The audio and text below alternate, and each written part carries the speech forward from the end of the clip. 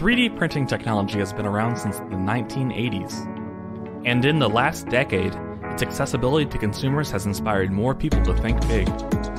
3D printing is part of a process known as additive manufacturing. A physical object is created by stacking layer after layer of a particular substance. It requires less labor, time, and material.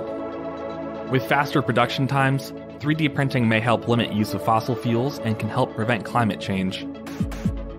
Using recycled materials such as plastic, metals, and paper for 3D printing also helps save the environment. There are many things being made with this 3D printing technology that you might not know about. Research firm Not Impossible Labs is already using the technology to print prosthetics for amputees in war-torn regions at a total cost of under $100. Spiritam, a 3D printed anti-seizure medication, was patented in 2015.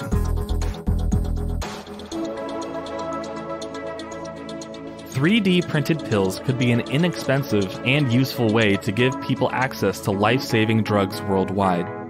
In April 2022, the city of Fianarantsoa in Madagascar opened Bougainvillea, a 700-square-foot 3D printed school that can hold up to 30 students at a time. Food Inc. is a one-of-a-kind gourmet experience in which all of the food, utensils, and furniture are completely produced through 3D printing in an immersive, futuristic space. The humanoid called EDA, or simply Eddie, was produced by Greg from Guaz Tech. It's a fully 3D printed robot that uses AI and machine learning. In the future, this technology could be used in homes, businesses, disaster sites, and even outer space.